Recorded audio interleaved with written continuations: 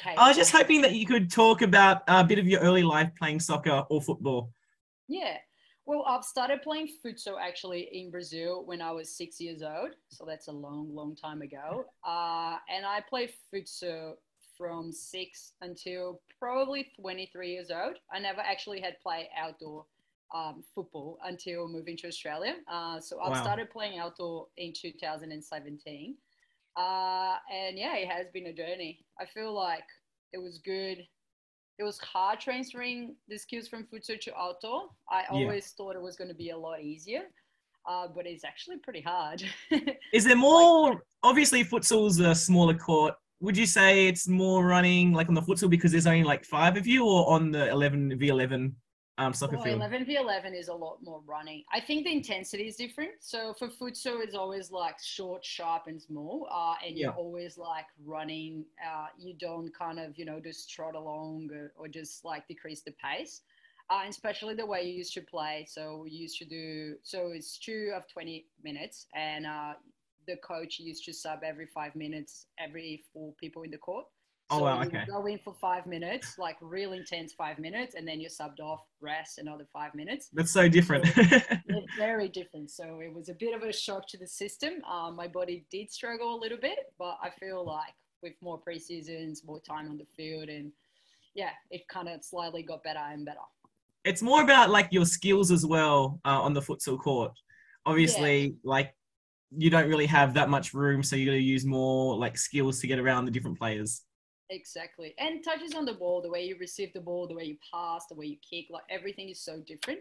So yeah, it definitely took me a while to adapt to the football. You didn't want to. I know futsal's like starting to come up like a big thing now. You see some of the futsal World Cups.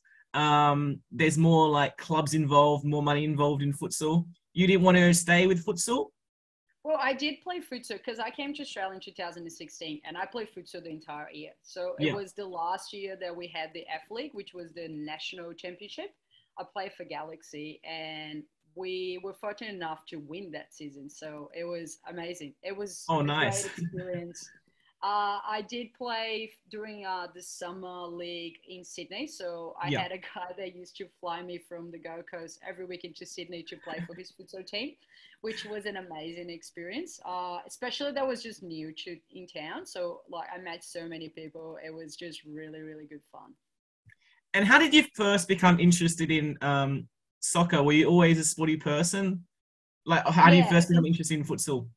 oh well, since I was little, I always played. I think it was at PE in school. Like I had a teacher that he was always like, just play with the boys, and then I've started loving it. My dad played football since a young age, so when we were little, we used to go and watch my dad, and I was always like on the side playing. So I was one of those girls that from that I was always playing with the boys, no matter where we were, and the girls were just playing like hide and seek, playing with the dolls, and I was like always dirty playing with the boys. So it was just, I don't know, it was from family, but it was just since I'm a kid, I always loved playing football. Like always, it was always kicking a ball. It was always, yeah, chasing the boys and playing with them. Did you have any sporting heroes growing up? I mean, I'm from Brazil and I grew up watching Ronaldinho, Ronaldo, Roberto Carlos. So I think, yeah, just watching them play and how amazing they were, it just inspired me. And then you also have Marta and all this female legend, I must say. So yeah, just Yeah. seeing what she's achieved is just amazing. Always inspired me to play. And for futsal, I must say, seeing Falcão. I don't know if you heard about him, but I have heard about him. oh yeah, he was a great inspiration as well. Just yeah, love watching him play. Just yeah, it definitely made my childhood more interesting. And playing professionally now for the Brisbane Roar, did you, when you were younger, did you have any inspiration to play professionally or?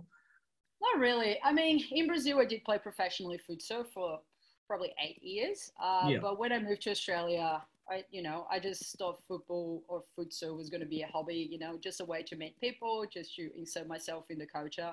I Yeah. did not expect to go this far.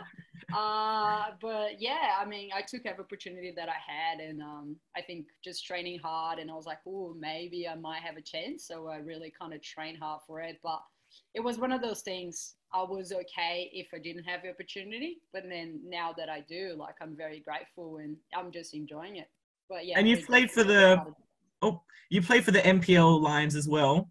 Yeah. When you were first contracted to the Roar in 2020-21, how did you originally find out? Was it like a phone call or?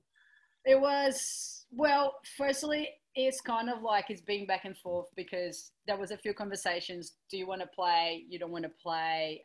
Because I was at uni and doing internships. Yeah. So I think I could have a possibility probably 2020, but then because of holidays, uni, I was just like, well, maybe it's too much.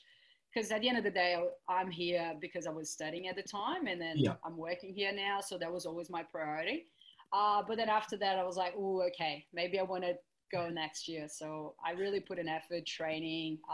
And then I spoke to my coach, both Robs and the general manager for Lions. And I was like, oh, can you please like talk to Jake and say like, look, she's really keen to play. Do you think like he can give me a chance? So yeah, one day Jake called me and he was like, "Do you want to go for a coffee?" And I was like, "Yeah, of course." You're like, I'm And not then saying no to this opportunity. yeah, absolutely not. So yeah, so we were talking, and then he was like, "Look, we'll be really happy to have you." And I was like, "Yes, please." Like I've been dreaming with that for the past year, so I'm very grateful with the opportunity, and thanks to Jake for giving me that chance. And you've played with so many different types of players at the Roar. Who would you say a player or players in particular have helped you develop the most? Or definitely Emily Gilnick. I feel like especially my first season, and she's just the best human ever. Like she's funny, she's a super athlete, like she's so dedicated, like she trains before and after training, like she's always trying to make an extra effort. So just looking at her and just, learning from her, it was pretty special and definitely helped me a lot during my first year. And a couple of new transfers out this season. You might have to help me with the names of the pronunciation. Yeah. Natalie Tatham to the Victory and Anna Margraf both won't be returning back to the club. How much of an impact is that to you Well, guys? it's definitely going to change a lot. Like Anna was being like an all-rounder, like, she was just playing everywhere and she was performing really well in any position. Natalie had a big impact as a player and in the group as well. So she was a great leader. So it's definitely going to be a big loss for us as a team. But I think we have good names. We definitely going to have a strong team and very competitive. So we just, with the new signings, I'm pretty sure we're going to make up for it and trying to do our best this season. And talking about the new signings, you got Matilda's player, Katrina Gorry, who's returning to the squad. How happy are you to have her back into the team? Oh, super stoked. I mean, I love Minnie. She's a great player. She's a great role model, especially bringing Harper back. I think everyone's excited about that. It's just amazing having a little baby around. Now she's a toddler. Like she's going to be walking, is going to be completely different. But it's just pretty special. Like her knowledge and her understanding, especially with a young squad, is very important to have someone like her in the group. And last season, missing out on the finals, just so close, so far away though. What are the expectations going into the new season? Well, we definitely want to make into the finals. I think we had a great team. It took a while for us to start scoring, but overall, I think our football was really good. As a fact that we probably changed 80-90% of the squad last year, it made it a little bit harder for us just to, understand what the coach wanted and just playing together. But for this year, I think we're retaining probably 60 to 70% of the squad, which it makes it a lot easier going to a new season with the same coach. So, I think we can expect a lot more from us and kind of set a few higher goals to achieve. And, I think it's doable for us to go to final, and we're definitely going to be training hard for that. It's always good building on the team chemistry as well. You get used to their style of play, they get used to your style of play, and you just mesh as a team all around. Absolutely. What does your training schedule look like at the moment? Do you have time to fit other things in? Yeah, well, I'm working full time now. Probably drop a little bit during the season. The good thing, we train early in the morning.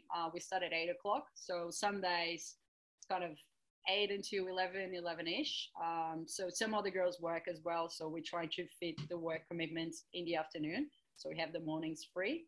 It's going to be busy, but, we love it and we keep doing because we love it.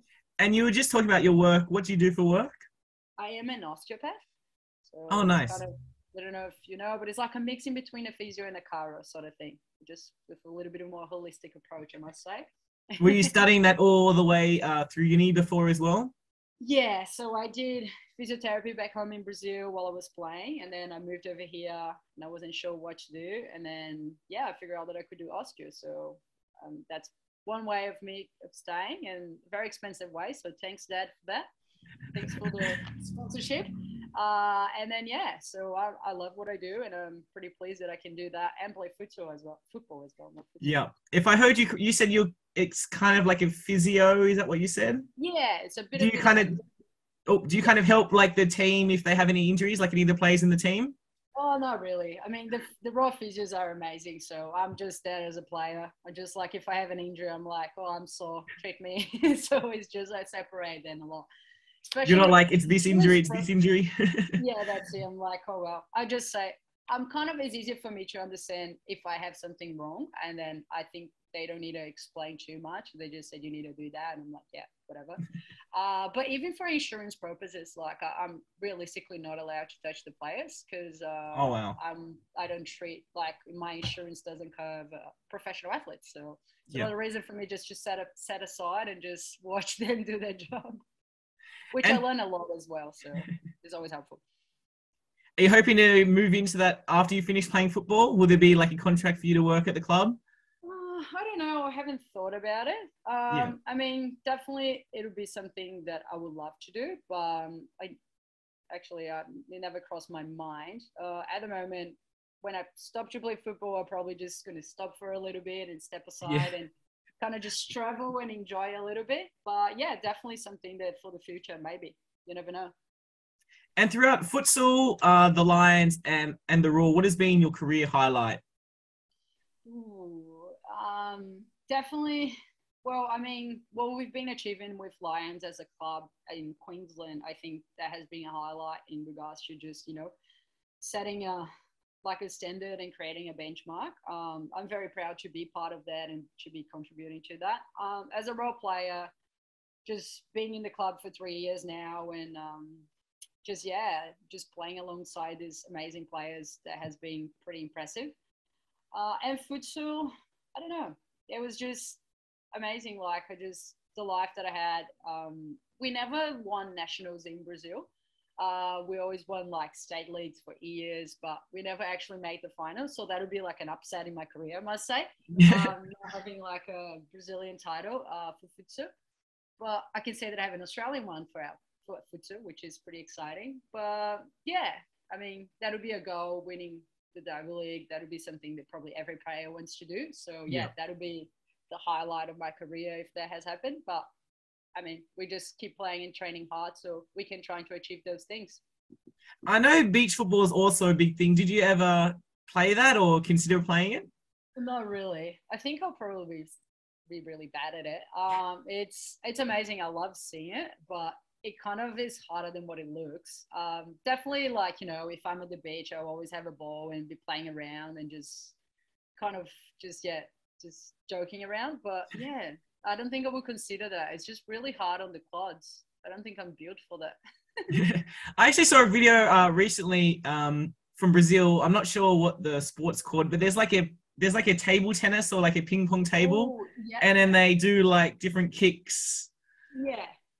It's not like a sport. It's just like a fun thing. So probably Neymar has one in his house. Marta, a lot of the soccer players. It's just like they're playing on the weekend. It's just for fun. So it's like a table tennis, but it's like inverted like that, so the ball can bounce. I always ask Rob Scanlon from Lions to buy one of those so we can just play before training. But he's like, there is no space for that. And I was like, please, please. So I always try for him. But yeah, I haven't won that battle. But yeah, it's pretty fun. And yeah, I believe we created that, but not sure who started that. None at your house in the backyard or in another room? No, I wish. Maybe for the future, definitely, because it's pretty fun to play that.